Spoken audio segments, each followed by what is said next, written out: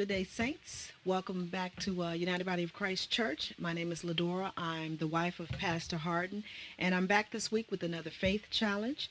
And this week, if you read with me, it's coming from Philippians in the New Testament, the second chapter. Again, Philippians chapter 2, starting at verse 3, is where we're going to get our faith challenge from this week.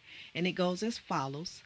Let nothing be done through strife or vainglory, but in lowliness of mind, let each esteem the other, or let each esteem other better than themselves.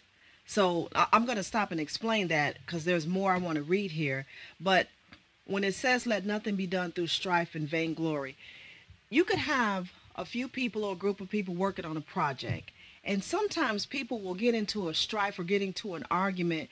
And the reason they're getting into it is for vainglory, because they want to know who's going to take the credit, or who's going to have the limelight, who's going to be up front, or who's going to get the praise and glory for it. And the scripture is telling us, let nothing be done that way. Don't let anything be done through strife and vainglory, because you're fighting over who's the best, or who looks the best, or who's going to be up front. It says, but when we do things, do it in lowliness of mind, letting each esteem the other better than themselves. So basically give somebody else some credit, give somebody else some praise, lift somebody else up. And ultimately, we want to glorify God in all we do. And it goes on to say, look not on every man on his own things, but every man also on the things of others. So that kind of goes back to what I just said a moment ago from verse 3.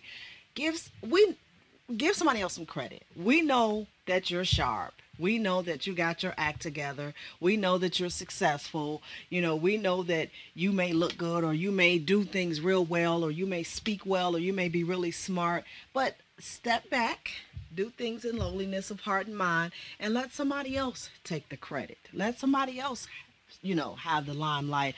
Or better yet, point and give all the credit to God.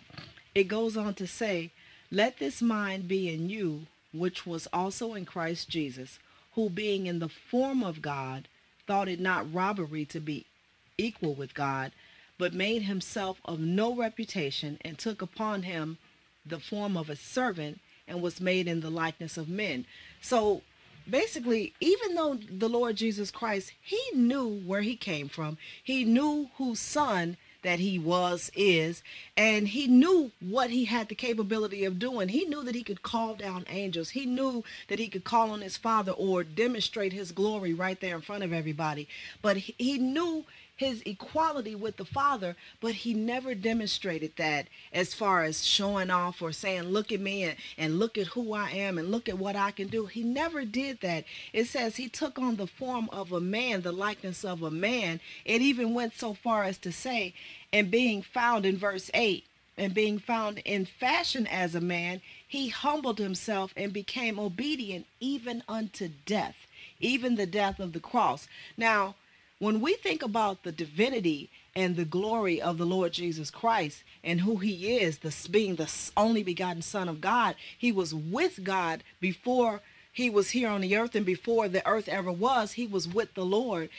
He didn't have to stay up there on that cross. He could have demonstrated his power. He could have let his glory come forth. He could have come down off that cross. He could have called, like he said, 12 legions of angels, but he didn't. He became obedient. He became obedient to humility. He stepped back, and he didn't do anything through, as it says here back in verse 3, strife or vainglory. He took the low road. He stepped back, and he, first of all, he put forth the Father and let him be glorified. There was an instance when someone came up to him and called him good master, and he demonstrated lowliness and humility by saying, why do you call me good? There's only one good, and that's the Father.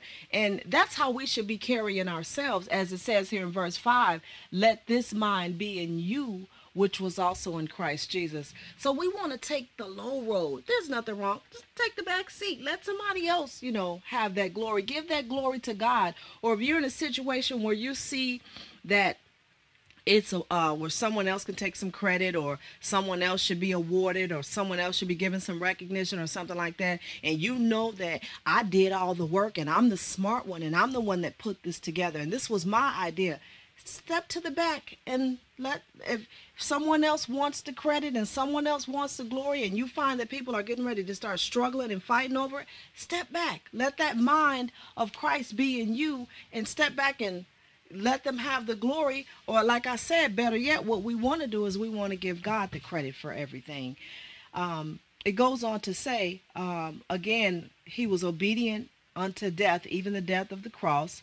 Verse 9, wherefore God also has highly exalted him and given him a name which is above every name, that at the name of Jesus every knee should bow, of things in heaven and in earth, and things in earth and things under the earth, and that every tongue should confess that Jesus Christ is Lord, to the glory of God the Father. One of the things that I've read in scripture and that many of us know is that if you humble yourself under the mighty hand of God, he will exalt you. But watch, here's the catch that you may miss. He will exalt you in due time. So it's okay to be humble. It's okay to step to the background and let the credit go to God. Let the credit go to somebody else. Step to the back. Lift somebody else up. Compliment somebody else. Pat somebody else on the back. Tell somebody else you're smart, or tell somebody else you look great, or tell somebody else you're really doing a good job. I mean, we know, like I said, we know you're fabulous, but let somebody else know that they're fabulous too. And that is what I challenge you to do today, is to be humble, to be lowly, and regardless of how much of a superstar you may be, point out somebody else's positive traits, or whatever they've done, or whatever they've accomplished, or their successes, or whatever traits they may have that stand out, that are positive. Point the good out in somebody else, and step to the background and let somebody else have the forefront, or let somebody else have the spotlight. So that's my challenge to you today, to lift up your brothers and sisters in Christ, and ultimately what this results in is the glory of God. Amen. In Christ Jesus. So that's my challenge to you today. And hopefully I'll see you next week. Amen.